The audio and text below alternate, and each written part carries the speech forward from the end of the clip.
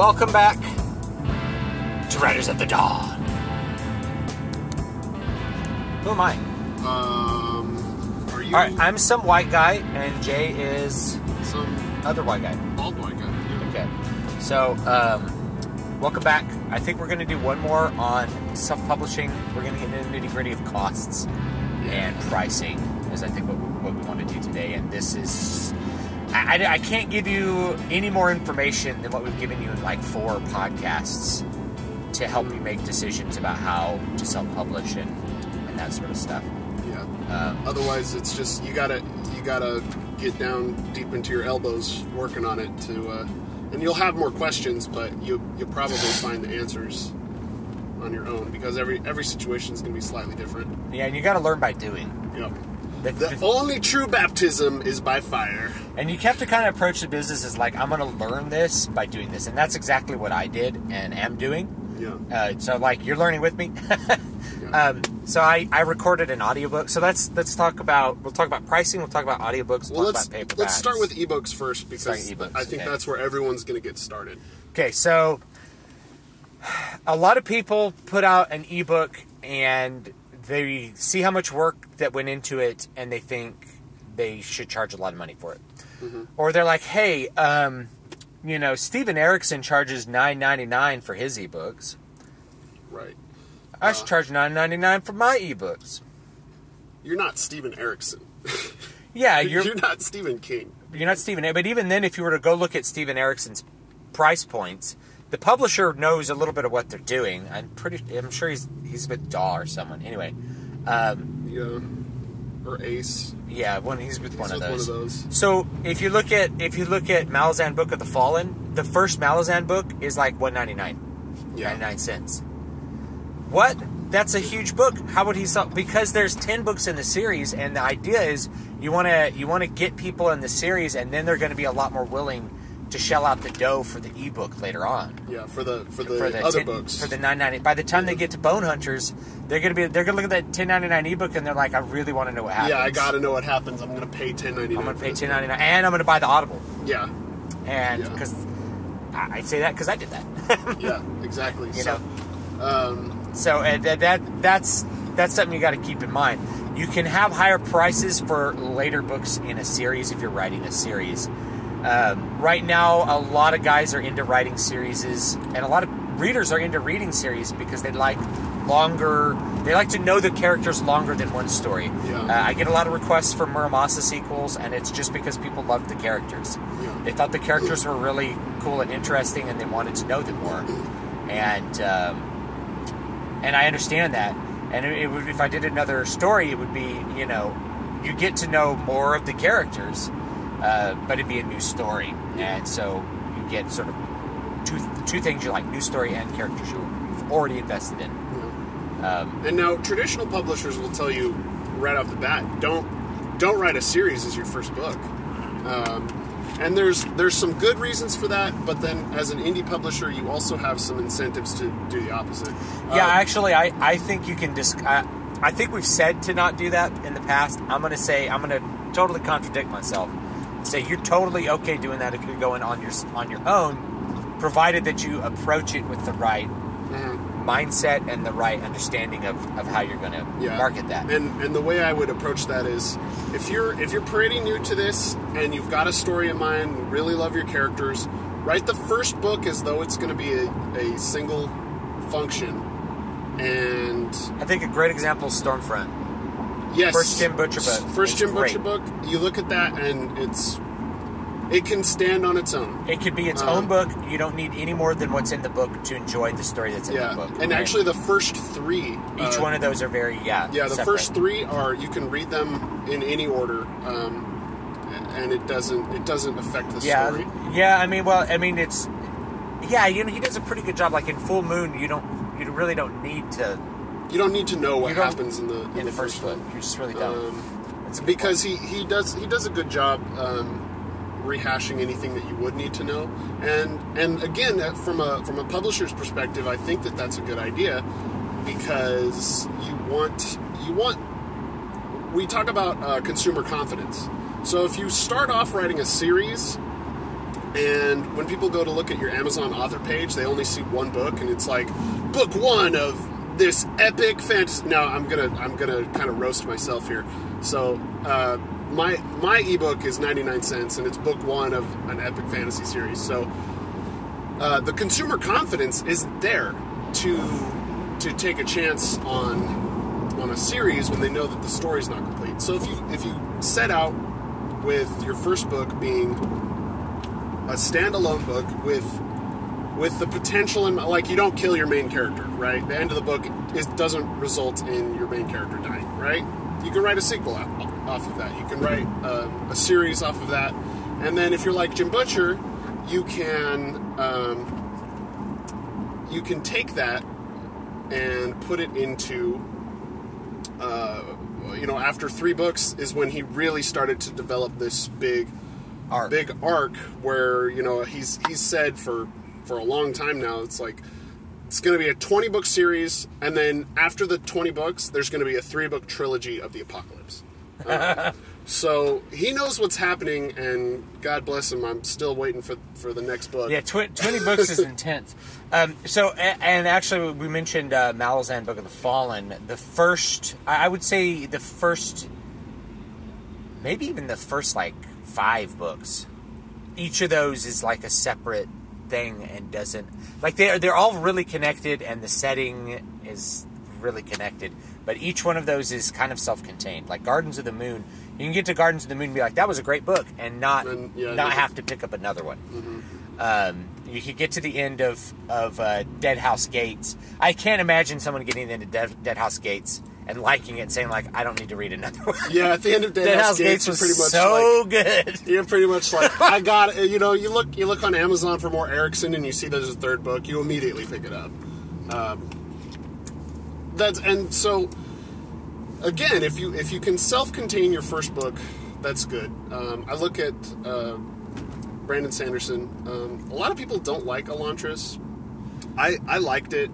I liked it a lot, actually. But what I will say is the first half of the book feels amateurish, and then the second half of the book is where he really figured himself out, and the second half of Elantris is really good. This happens when you're not that experienced, is that you get better at writing by the time you get to the end of the book. Yeah. And it, I've experienced this where I got to word 300,000, and I was like, word 1,000 sucks. I need to, and so I had to do page 1, and that book still hasn't come out.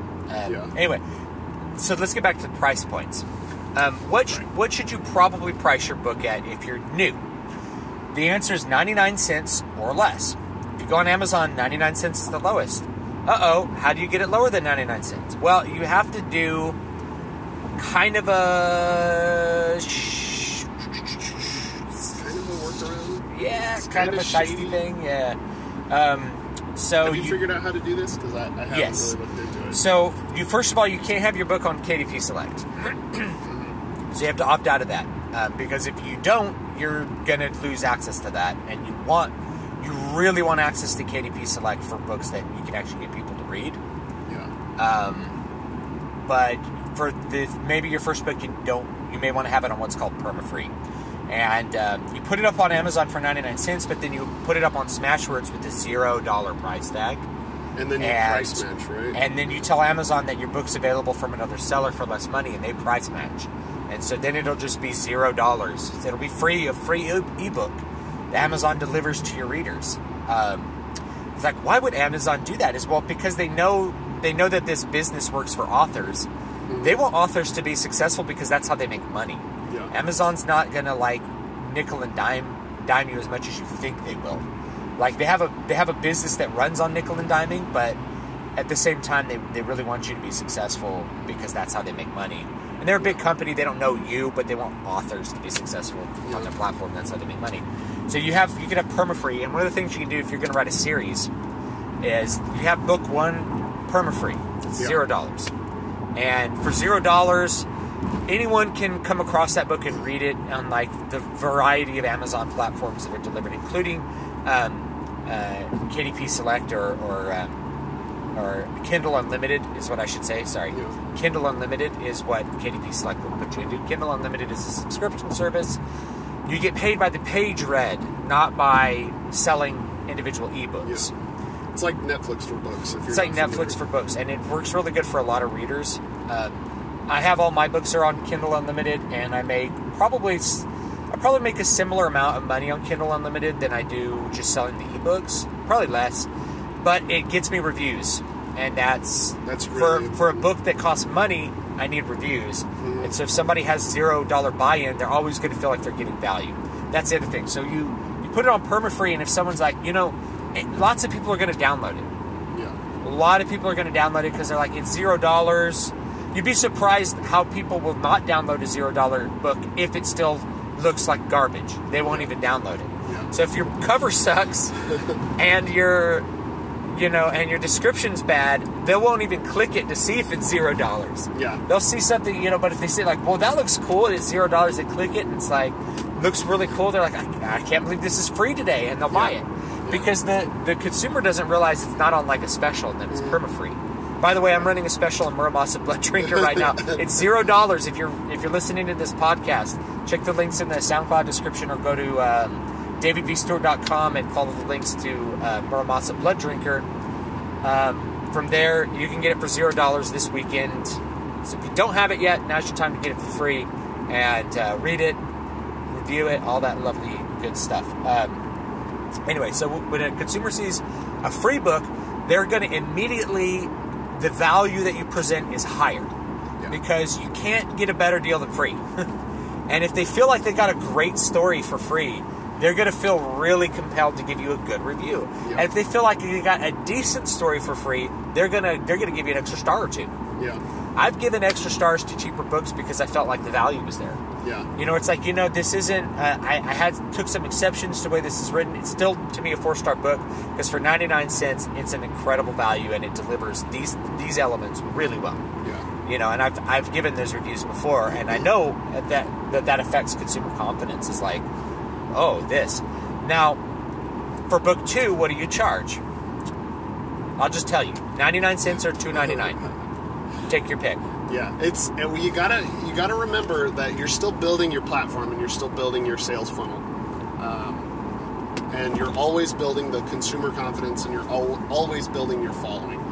Until you've really done that, you can't afford to go higher. Yeah. And book 2 of your series is where readers have liked the first one enough that they felt like they got enough value from the free one that they're going to be willing to trade their money for book 2. And that's where you're going to make your money, and that's part of like your funnel. Lots of people download the first one. Not everyone reads it. People see huge, if you get a ton of reviews on that first book, and you could go on Amazon and go research this yourself. Find an indie series, and you'll find the first book will have 100 reviews. Yeah. The second book will have 10. Mm-hmm. That's normal. A lot less people, any amount of paywall, you're going to lose people. Yeah. Versus free. You can't put everything perma-free. You'll never make money that way. There's a point, right? But you want to have your second one 99 cents or $2.99 or $1.99, one of those price points. If you go above $2.99, and I had Muramasa Blood Drinker at $4.99 for a long time, for reasons I'll explain. But once you go higher than that, then the consumer has to really think about the value to a much greater degree. And that means the more they waffle on the decision, the longer they take to click buy now with one click. Yeah. The less chance you have of selling them on the book. Mm-hmm. That's just how it is. They're going to waffle on the decision for $5. Yeah. I think Muramasa is good enough that I'm okay with people waffling on it because of the genre. That if you're into samurai fiction, it's like, I really want to read this. Yeah. This has cursed blades and blood. Well, and this is a mantra that Stu and I have lived by for a long time, is that if there's ever any doubt, there is no doubt. So if people aren't sure that they're going to buy your book, they're not going to buy your book. Mm-hmm. So if you go to someone's page and you see their book and you're like, this is kind of interesting, if there's ever any doubt, there is no doubt that they will not buy your book. Yeah. Now, there's things that could push them to one side later. And one of those is price. And one of those is price. If they see it's 99 cents, they're like, I'll take a chance. Yeah, and You're way more likely to take a chance for $1 than to take a chance for $5. Yeah. Or $10. $10, people are gonna like hold off on buying it in the ebook market. Yeah. A $9.99 ebook, it's got to be really compelling to make people want to see the value in that. Yeah. You have to be, there's a lot of $9.99 nonfiction books because nonfiction books sell value in themselves. Yeah. So if you're writing a nonfiction book, you can think about pricing at $9.99. I'd still recommend you price it $4.99 for a nonfiction book that's selling something that is valuable. Like if you're selling a book like how to be more productive, or if you're selling like any kind of book that offers benefits, like how to pick up more chicks, how to make more money, how to have a more efficient life, how to be more environmentally friendly by buying this ebook and not wasting the paper. Yeah, you're gonna cue into people's value signals, and that's the thing. You want to cue into people's value signals. Now, when you're writing fiction, the value signal is going to be different from person to person, because if you don't like samurai fiction, it doesn't matter how great Gromos's cover is, or the description, or how good the story is. You're not cueing into that value. You're just like, oh, I don't really want to read something about Japan. Yes, but if you're really into urban fantasy, which urban fantasy has a really big market, then you have to make sure that you know what those cues are to signal value. Now urban fantasy has a lot of subgenres, so some people just really like urban fantasy with werewolves, right? Some people just really like urban fantasy with romance. Some people just like. And by the way, when a consumer is searching in a genre, there's a little button they can click that says non-romantic. Yeah. So there's a non-romantic radio button, and there's a radio button that says romantic. Mm-hmm. And so if they want a romance story, they're going to click that radio button, and you're going to want to find a way to cue into those keywords if that's what you're selling. Yeah, I mean, for me, I'm writing urban fantasy that is non-romantic. So when I go look at urban fantasy, if that's all I do, it's page after page of just paranormal romance.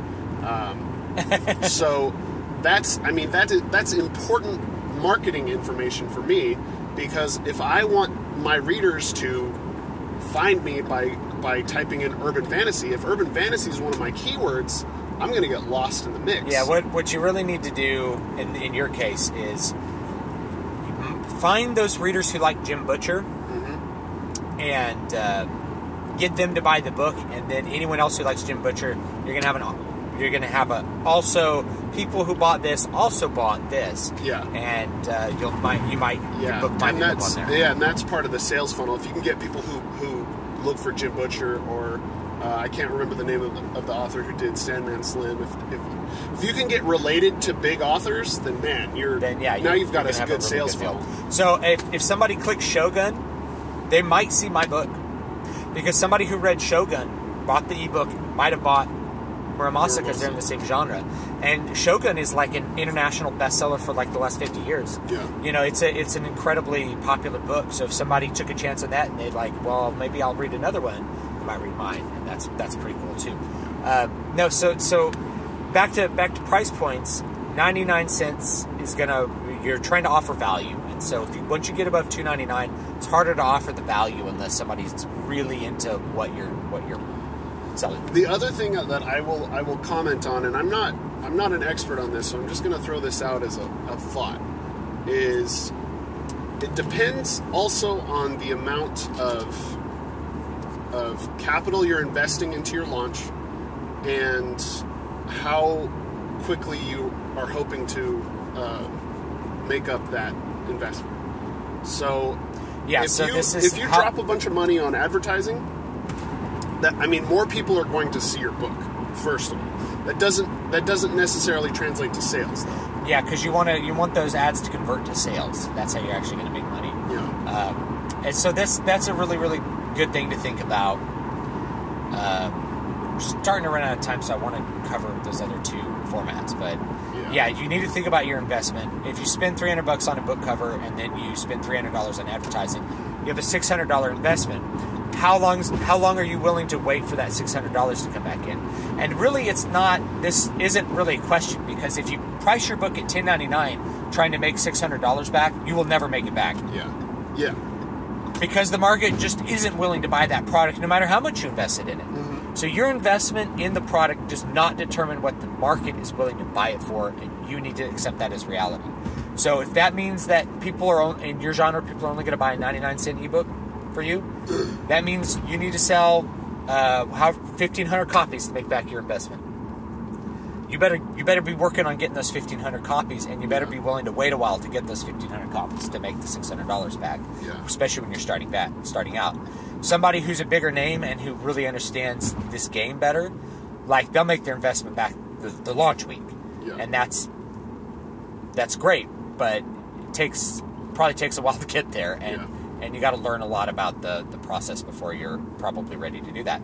I want to talk about two other formats that you will get pressured to do, and you don't have to do them. One of them I recommend that you do, from my experience, and the other one I recommend caution towards. So the first one is paperback. So if you're publishing on Kindle, there's two options for creating a paperback. One is CreateSpace. CreateSpace is great. The other one is, this is still in beta right now, and I have done it through beta, and it works really well. Just KDP paperbacks. It's the same thing. It comes out of the same place, but you get to track the sales differently with the KDP one. You get a much better idea of how many paperbacks you're selling. Turns out I sell a lot of paperbacks, and that I really like that. I like physical book sales. To me are just different. I prefer reading a physical book. I know other people do. And that means when somebody's done with that physical book, they can hand it to another person. Yeah. That physical book has its own weird little life. Yeah. Well, and you might be like, well, wait, Stu, but isn't that piracy? No, it's not. I don't care. Yeah. This is like, I want people to read the story. Yeah. You're not going to make money on hopefully lots of people will read your book and be more interested in reading more. Reading more books. Buying more books. Yeah, the idea is it's a long game. So to format a paperback, it's not that much work once you know how to do it. You can basically format a paperback in Microsoft Word if you know what you're doing. You embed the font. You can do whatever pretty fonts you want. There's a bunch of no-nos to that. Maybe we'll do another podcast just on doing paperbacks. But you should think about creating a paperback at the same time you create an ebook.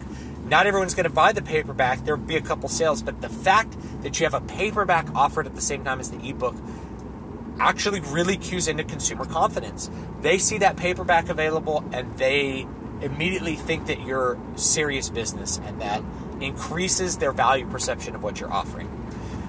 If it's just an ebook and there's nothing else available, they are going to think you're just some person, and you are just some person. But they're not going to think that you're a serious writer. But if you offer that paperback at the same time and make it good, and if you're paying for cover design, make sure that part of that cover design includes the design of a paperback, and get the paperback. And the thing about KDP paperbacks, just like with the ebooks, you can revise it if you want to. Yeah.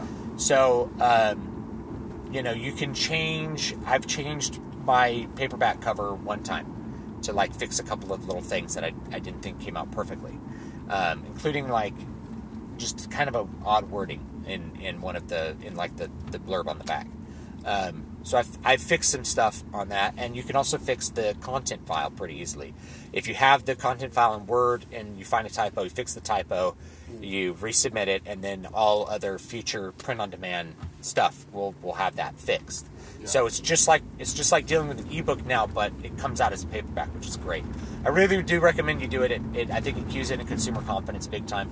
And there's people who would prefer to buy a paperback. You're serving that market. Yeah. They're like, I don't really want to do an ebook. I really want a paperback, and they'll buy the paperback, and that's great. And then Amazon will mail the paperback to them in 3 days. Awesome. Yeah, it's really cool. Yeah. The other one is Audible. Audiobooks. Audiobooks, yeah. Audible's the company that you want to do audiobooks through. You can do iTunes with the same thing.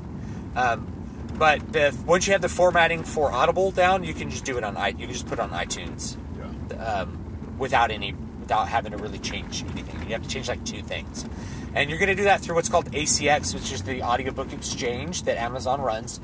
They have a business where you can find voice actors that will do your audiobook and negotiate price and that sort of stuff. The thing is, it's a big expense to pay somebody to record an audiobook, especially if your book is long. So like Muramasa, I put out an audiobook for a short novella called Yermesh and the Farmer, and I put out that audiobook mainly to learn how to do audiobooks. And I recorded it myself because I use my voice all the time. You have the skills. I have the skills to read it. Not to record it, really. I have skills to record it, yeah. And the equipment. That's going to be the gap for most people, is they don't have the audio engineering. Yeah, so I have an audio engineering background, so it's easy for me to record it. Even so, I haven't done Muramasa because it's going to be 20 hours of work, and I just haven't had 20, read the book. Yeah, just to read the book and make the files. Because even though it's a 10-hour audiobook, it probably takes double that time to do all the micro editing to make it sound perfect. Mm-hmm. It's not that it's that hard. It's just I haven't had 20 hours. I haven't had 20 hours to do crap. You guys are getting a lot of value with my time right now.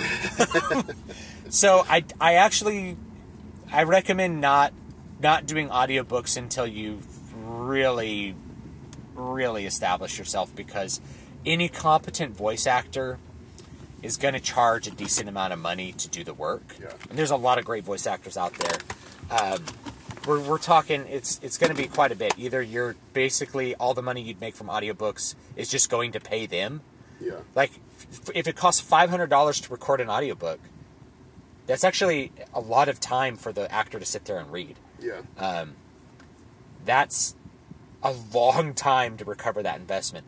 We're talking you'd have to be doing as much audiobook sales in terms of money as you would do in all other formats. Yeah, in all your formats combined. Which is hard, man. That's really hard. I would say that it could be a good investment even if you're not making money on it. All you're doing is getting paying back your investment, which won't happen with your first book. But if that's all you get, then you're increasing your long tail. You're getting more people interested in yourself as an author. Yeah. Still wouldn't recommend it right away. Yeah, it's a big expense. You don't need to add to that expense. You're not going to sell that many ebooks. Or audiobooks. It's really hard to market audiobooks. It's almost impossible to market them the way that you do other books, because people buy them differently, and people really haven't figured out the market other than Amazon. Amazon knows how to make money on it, but authors just... every time I talk to an author, they're like, I don't know how to make money on audiobooks. I'm like, I have an audiobook and I don't really make money on it. Yeah. You know, I don't. It's not a thing. I've had like 2 people buy it. And yeah. Yeah. So. All right. Well, we're out of time. So we didn't. I think did we get everything? Pretty much got to everything. Yeah, we got all the big pricing stuff. We got perma-free, how you should generally price ebooks, avoid the $9.99 temptation. Just because you worked really hard on something doesn't mean the market's willing to pay for it. Yeah. You need to divorce the idea that your investment automatically means a price. It doesn't. The price is determined by the market. Your investment, you have to determine ahead of time to figure out where your profit margin is. And that means if you have to design the cover yourself and invest time in learning that, or if you have to record an audiobook yourself. Don't record an audiobook yourself unless you have good equipment and you know how to run at least Reaper. Cheapest way to do that would be to buy like a Yeti and get Reaper for $60. Now you're at like a $300 investment anyway, just to get the equipment and the software, and then learn how to use it. Probably not a good idea unless you're Stu and you already know how to do this stuff like second nature. Because I've been recording music for 20 years. It's probably just not a good idea to try to do that yourself. I'll do it myself. That's it.